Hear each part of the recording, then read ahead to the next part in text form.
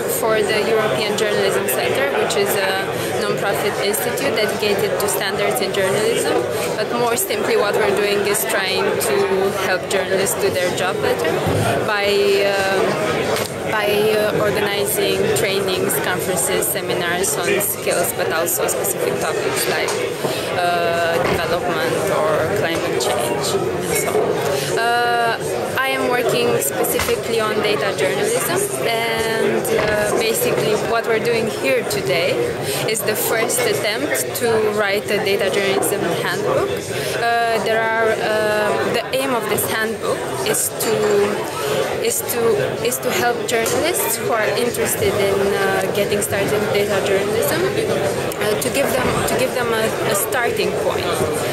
And basically there are a lot of useful resources on the web. There are a lot of tutorials, there are a lot of tools for data analysis and data visualization, but they are all scattered in different places. So what we're trying to do is to put everything together and have a comprehensive step-by-step guide that goes through all the steps of data journalism. And to do this, we managed to gather so far around 40 contributors.